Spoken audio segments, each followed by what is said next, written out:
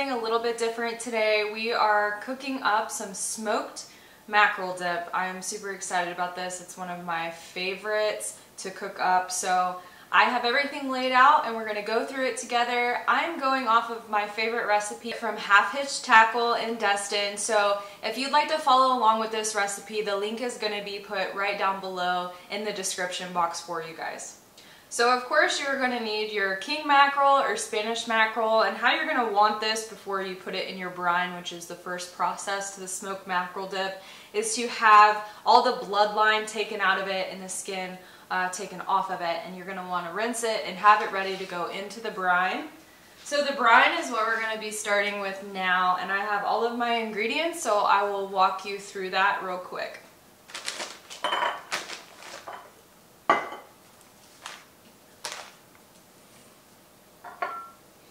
Alright, so starting out, we're going to have your Worcestershire sauce, light brown sugar or brown sugar. It doesn't matter, it can be light or dark. You're going to want ketchup, salt, lemon juice, and red pepper.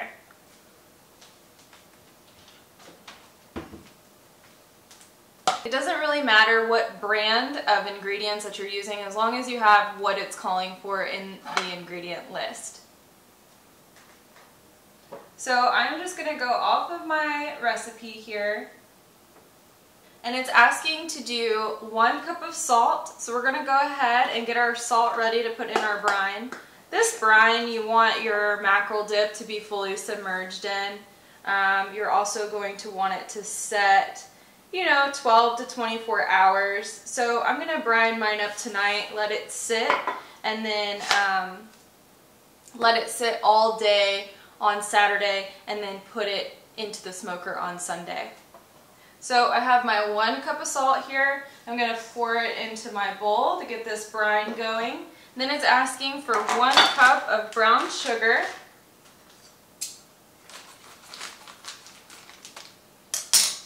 We're just going to do that 1 cup. I like to pat it in there just so you know that you're getting exactly 1 cup of that brown sugar in there. So you're just going to tighten it down, obviously, to make sure that you are fully 1 cup. You're going to add that to your brine ingredients. Now it's calling for 1 cup of lemon juice. I'd say that the lemon juice really takes out the fishy taste of the mackerel. It's more of a gamey flavor, but once you put in this lemon juice and obviously our beer and you let it sit in this brine, that gamey kind of taste goes away. So we've got our 1 cup of lemon juice here. We're just going to pour that in there. Alright, so our ingredients are also calling for, well, hold on 1 second, my iPad, no, my iPad messed up, Alright, so it is calling for 2 cups of ketchup. So, we're going to take this, obviously. You're just going to fill it up. It's probably easier to...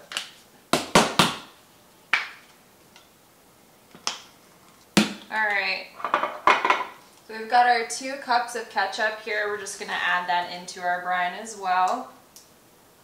Just going to make sure, actually, easiest thing to do really if you don't have one of those little spatula things is to use a butter knife. So we'll just get all that ketchup out of here. The next ingredient is going to be our 1/2 cup of Worcestershire sauce, or Worcestershire, or Worcestershire, or however you want to say it. It's funny. Can't ever say those words right. So now we are going to add our Worcestershire, this sauce. I don't even know how you say it. It is calling for, really,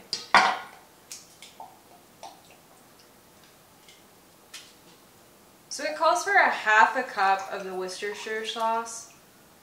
And I just wanted to use mine before, that way I didn't waste it. You know, the good thing is like once you start doing these recipes and start doing them more and more, you can tweak it or add certain things in there that you might like. That makes it, you know, different or gives it a little bit of a different flavor on your, you know, if you want it spicier, if you want more of a kick to it. Brine is a little easy. You can kind of put in anything or leave things out. Sometimes I haven't done lemon juice and it's come out just the same. So we're just doing a half a cup of this.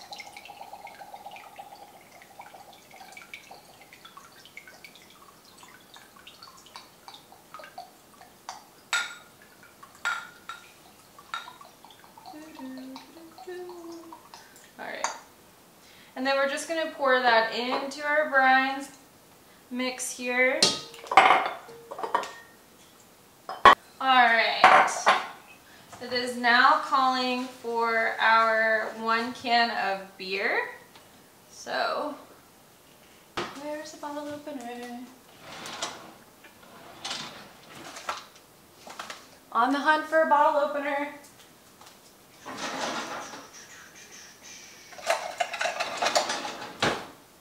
Oh look, a bottle opener. Thank you to my assistant. Put our beer in. And then it calls for a full tablespoon of red pepper. Like I said, you can always add more, you can leave it out. It's completely up to you on how you want to do that. You know, and this is just your brine, so this isn't really like the ending. Or you can add as much red pepper as you want, you know. Alright, so we got our full tablespoon of red pepper there. I think we've hit all our ingredients except our fish, so we can go ahead and do that here in just a few minutes. So when mixing our brine, there's a lot of like red pepper and salt and brown sugar, so you're definitely wanting to get in there and mix it really good. I use a fork, that way I can break up any type of clumps or chunks that are in the bottom of this. So this is my brine. So I've got it ready, I've got that ketchup in there. I'm just going to slowly start mixing it. You can feel all that salt and brown sugar at the bottom. You just want to make sure that you have a good consistency and everything is pretty much just broken up down there before you put in your king mackerel or Spanish mackerel or a combination of both. Alright, now that we have mixed all of our ingredients up to create this brine, we are going to take all of our mackerel and fully submerge it into that brine. You're going to want to make sure it is in there, that way it can soak up all of that brine into that meat.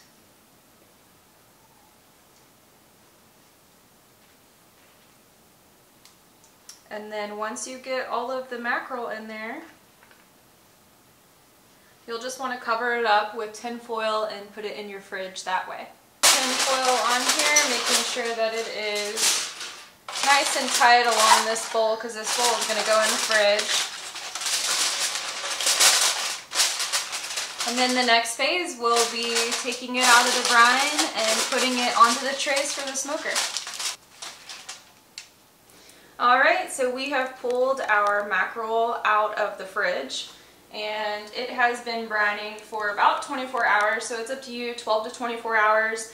It just says overnight, but we like to let it soak just a little bit longer for that better flavor. So I have paper towels laid out. It says to rinse and dry the fish, but I am just going to pat dry and not rinse it, trying to keep that brine flavor on there for when we do put it in the smoker. So you're just going to pat each piece dry, and then we'll put it on a pan. Alright, I have patted all of my mackerel dry, and now I am just going to put it on this pan here for the smoker. And the recipe does call for hickory chips, so I have those right here that I can show you in just a few minutes. You're just going to make sure they're all laid out as flat as possible, not on top of each other, and we're going to smoke them for about 2 hours. So, have them all ready to go. So these are the hickory chips. We just get Weber. It doesn't really matter the brand again, as long as you're getting the hickory flavor. So we will get the smoker all set up and we'll show you how to put it in.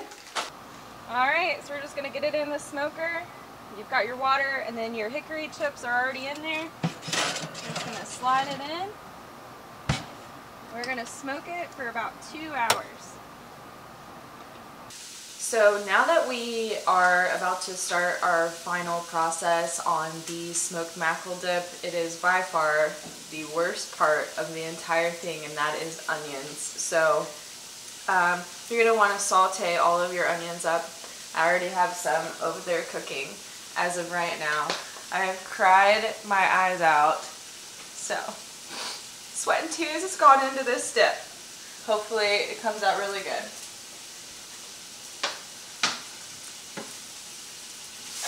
Alright, so now is the final process of putting all of the ingredients together to actually make the dip. So we have our smoked mackerel that we've pulled out, our Duke's mayonnaise, sour cream, sweet relish, and then of course our sauteed onions, which are working right now, and then we can just kind of use some different seasonings to season it and get it to how we want it to taste exactly. So let's go ahead and start the process. So the first thing I like to do is actually take all of the smoked mackerel and get it into the container here.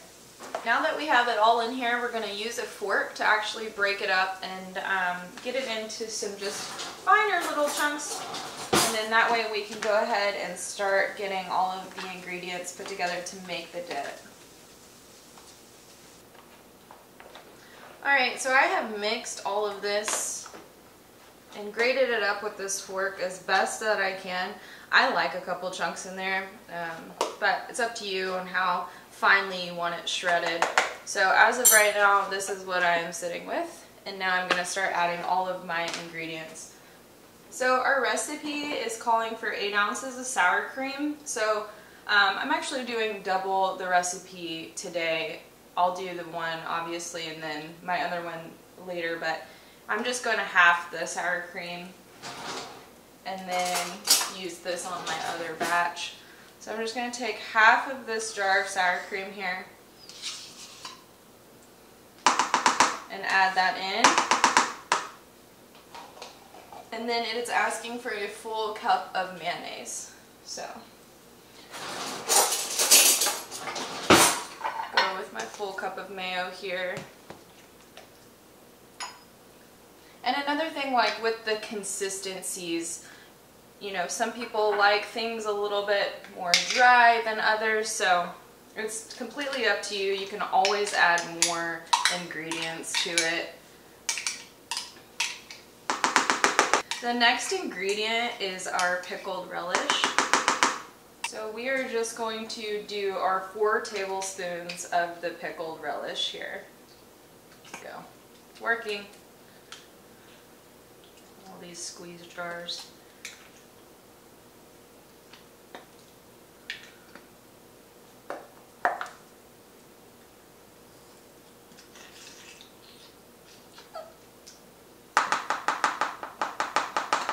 The only thing that we need to add is our sauteed onions, so I'm going to go grab them. I just put them in a pan with olive oil and just sauteed them up. Just going to throw all our onions in here.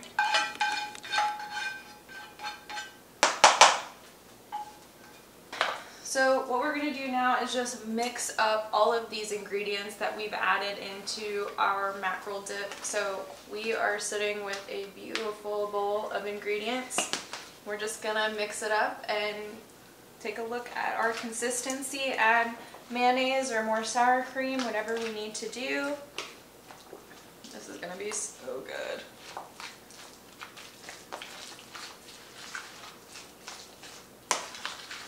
Alright, we have mixed up all of our mackerel in with our sour cream, our mayonnaise, our relish, and our sauteed onions. So the last thing to do is just to add some seasoning to taste how you want it to have that in flavor. I like a little bit of kick and spice, so I always add in the Tony's. Tony's literally on everything. It's probably just as bad as ketchup on everything. So I am just going to add Tony's. So I've added my Tony's. I had a little bit of a blooper there with the Tony's, but it does call for black pepper in the actual recipe. So we're just going to add black pepper, and it says add it to taste, so it's completely up to you of how much pepper you actually want in your dip. These artesian style crackers, you can actually get them at Publix or Whole Foods. They are amazing, and you can break them in half, but they are the best crackers that I've used for this recipe so far. I really hope y'all enjoyed this recipe and cooking it alongside me. If you liked the video, give it a thumbs up. Stay tuned for more Fish with Brit videos. Definitely subscribe, and thank you so much for all of your support.